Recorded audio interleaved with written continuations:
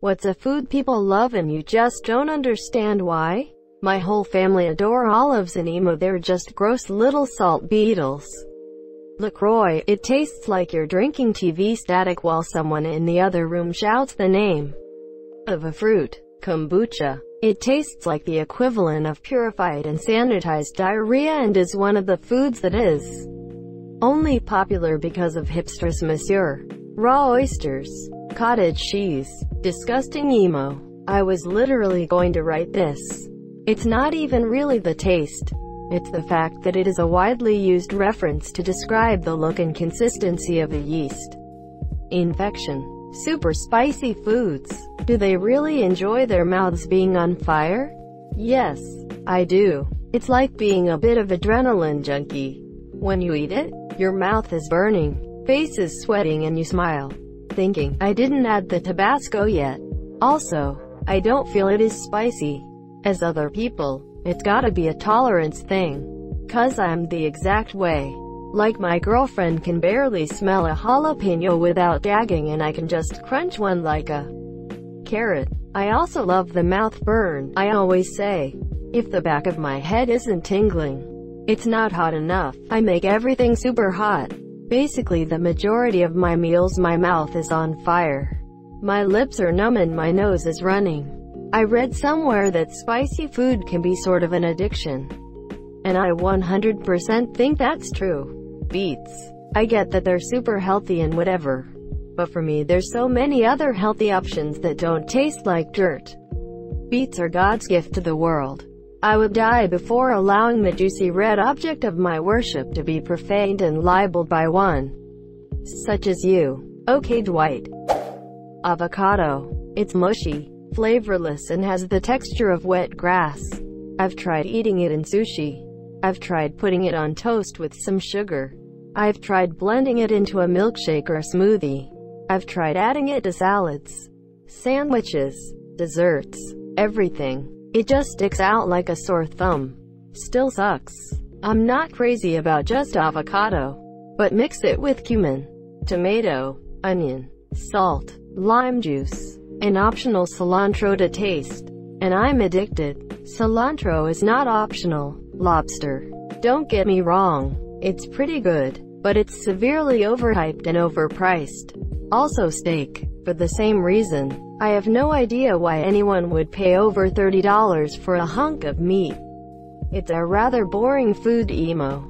Do drinks count? If so, tomato juice or stuff like V8 juice. So nasty. Disgusting. I can't trust people who love Caesars. Yeah, let me just down this glass of cold pasta sauce and vodka. Slightly off topic, but the answers in this thread are beginning to make my blood boil. I disagree with absolutely every comment here. Lol. Blue cheese. That's definitely mine. Most of the foods I dislike are due to texture. Mushrooms, bananas. But blue cheese is the exception. It has such a hideous flavor that I truly don't understand how anyone enjoys. Squash. What part of squash makes you want to cut it up and put it in your body? Lol, I never understood it. I used to hate squash. No flavor. Awful texture. Just bad. Then I tried it grilled, with Italian dressing on it. Turns out, you don't have to steam the ever-loving shit out of it before you eat it. It can actually taste good, if prepared properly. Same thing holds with Brussels sprouts. Used to hate those micro cabbages, but grill them with a bit of salt and olive oil and suddenly I'm asking for seconds. Oh man, Brussels sprouts. A cafe semi-affiliated with my workplace has them on the menu. They always do the catering for our holiday parties. At our Christmas party my first year working there, one of the only vegetarian options was Brussels sprouts. They ended up as about half my meal. They were so damn good. I've since ordered them multiple times from the cafe. Always gets a weird look from my coworkers. Vegemite. Evil laugh would bow out. Marmite. But Pa might not. You. Out. In Australia we train our babies to love the taste of Vegemite by giving them small doses from birth until they can eat a whole jar with a spoon. Vegemite is the only known protection from drop bears. slathering it on your skin is the best protection, but consuming large amounts will imbue your skin with Vegemite defense and should prevent stray drop bear attacks. Just remember that Vegemite is designed to be had sparingly on bread and not eaten like some kind of torture ice cream. Bats and pangolins, coughs, pickles, and pickle juice. What the fuck is wrong with everyone? It's like a non-stop bad dream with all this drinking pickle juice nonsense. And the flavor, dill. And stop putting the shit on my burgers. I don't want my car to come with the wheels angled inward like your friend's brother's 2003 Honda Civic. I don't want my pants pre-ripped. I don't want my purchases ruined before I get them. Monsieur, stop putting pickles on my food without being asked. Edit. And milk. People that will choose to drink a glass of milk are strangers to me. You had me at pickles. You lost me at milk. Some people love salty and sour foods. We all have different flavor profiles. People who love pickles probably also love olives and vinegar. Sushi. Sushi isn't just raw fish though. There's also vegetable sushi, which, yes, exists in Japan. And then there's this style of sushi called inarazushi that's just vinegared rice stuffed inside fried tofu pockets. Sushi actually means vinegared rice, not raw fish. So technically you could eat vinegared rice by itself and it could still be considered sushi. Unless you dislike all forms of sushi including the vegetable and tofu ones. I should have made a comment on how I don't eat any type of seafood. It's not like I only dislike sushi, lol. I love it, but I can totally see why someone wouldn't. The golden rule is that if you are going to try it for the very first time, do it with someone who knows what to order and how to eat it. Not really a food, but a herb. Cilantro. Whenever my family would get tacos, we would get them with cilantro. I don't know how anyone could like or stand the taste of them, because for me it tastes like nickels. Spam. I love spam, but I think most of it is nostalgia. Everyone I know grew up with it, says they love it, but as adults we rarely eat it. As an adult, I eat it at least once a month. It's just easy food to make. I fry it up and eat it with rice and veggies or eggs or make spam musubi. There was a point in my life I would have agreed, but my favorite breakfast is spam, eggs, and rice. Right now, the Dalgona coffee food trend. Mushrooms, I just don't like them, monsieur. I think it's a texture thing. Technically not food, but Coca-Cola tastes horrible and leaves my teeth feeling squeaky. Nacho cheese. Back when Jello wrestling was popular, my friends and I signed up as contestants in a Jello wrestling contest. When we got there, instead of Jello there was nacho cheese to wrestle in. It took me 3 days and 8 showers to stop smelling like nachos. Why would you even agree to that when you saw it was nacho sauce? Oysters. Expensive, salty snot. Honestly, seafood, anything remotely shellfish makes me gag. The smell, the taste, the chewy texture, and any fish that's too fishy. Greater than any fish that's too fishy. I don't mind the fishiness, but generally that means that it's not particularly fresh. Chick-fil-A. It's just nothing to write home about. Their regular chicken breading is too sweet for me, but their spicy chicken is legit. Thank you. I've never had a particularly good meal there. The only thing they have that's quite good is the waffle fries.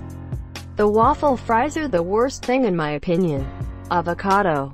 Hey, at least you'll be able to afford a house. It's one avocado, Michael. What could cost $250,000? LMAO, if I had money I'd give you an award for this. Unfortunately I bought an avocado the other day, so I'm flat broke. Hey buddy, watch it. Sour cream. Anything from Taco Bell.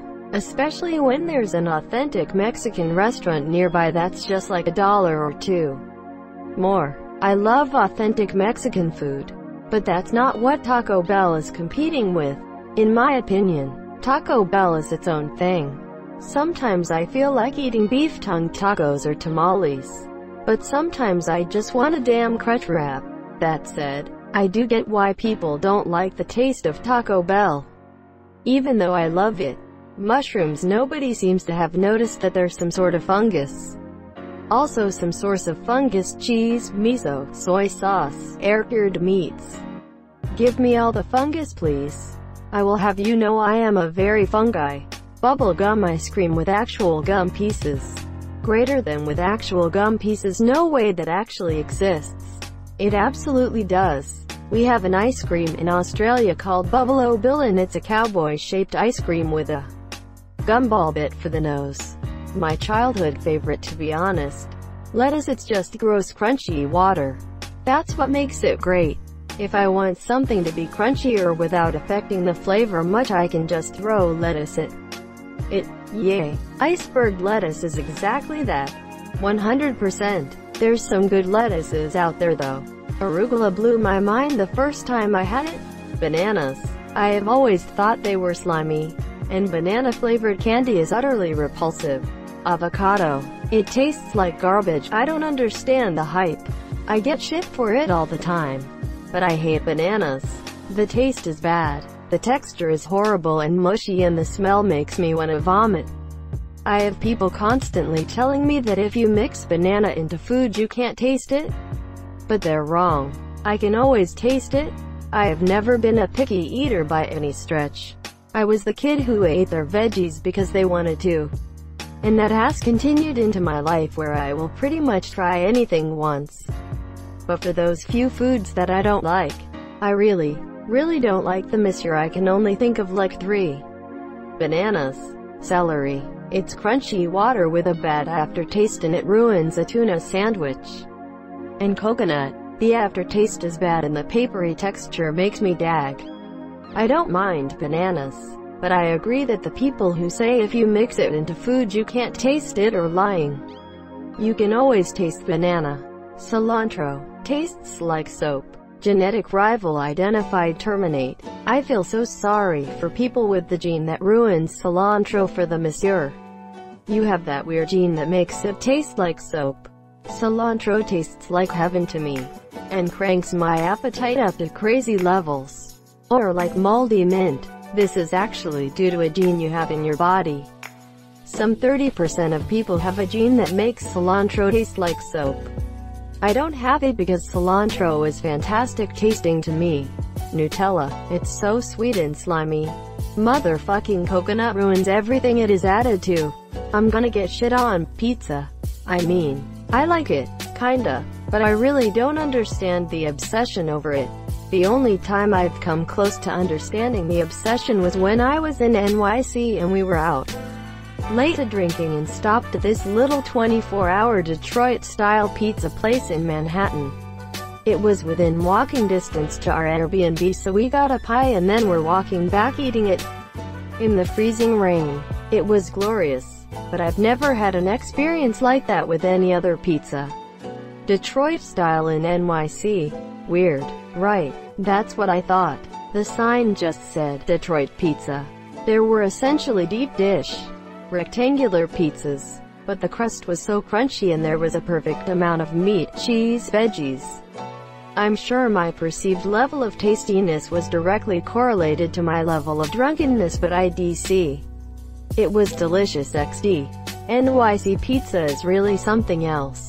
I've only been to NYC once, but I don't think I ate pizza for a month afterwards. Beets and Brussels sprouts. Mayonnaise, like, it's basically straight lard. It's eggs and oil whipped together. It's oil and egg, not really the same thing as lard. Foie gras. Brie cheese. I think it just tastes like moldy dirt. People are obsessed with it. Effing avocados. Hummus. I like hummus, but when people order it as an appetizer at a restaurant I get pissed. It's so uninteresting. Eggs. All rubbery and sulfurous. I never liked the egg nausea that I always felt for approximately 4 hours after eating them. After mentioning this to my friends a few years ago, it turns out that not everyone experiences this. My dad and my sister both do, and that I'm probably just egg intolerant. Guacamole. Hey, let's take this nasty green fruit, squish it into a muddy paste, and dip stuff in it. No thanks. It's Mexican fruit salad. Ranch dressing with pizza. Pizza already has enough going on. Thank you so much for watching and have a good day.